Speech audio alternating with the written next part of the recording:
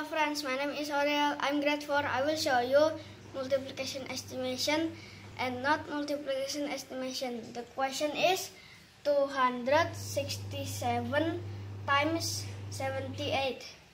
First we change 267 to the nearest hundred. The answer is 300.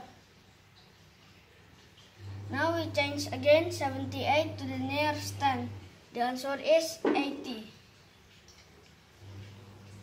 Now we multiply 300 times 80.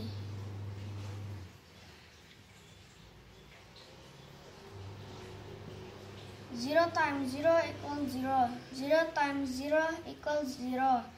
0 times 3 equals 0. 8 times 0 equals 0. 8 times 0 equals 0. 8 times 3 equals 24.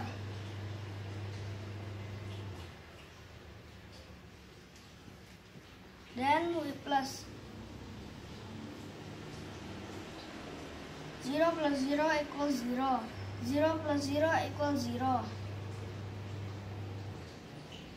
The answer is 24,000. Now number 2. 98 times 72.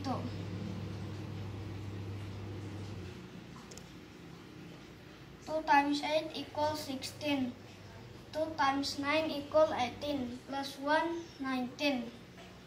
7 times 8 equals 56. 7 times 9 equals 63.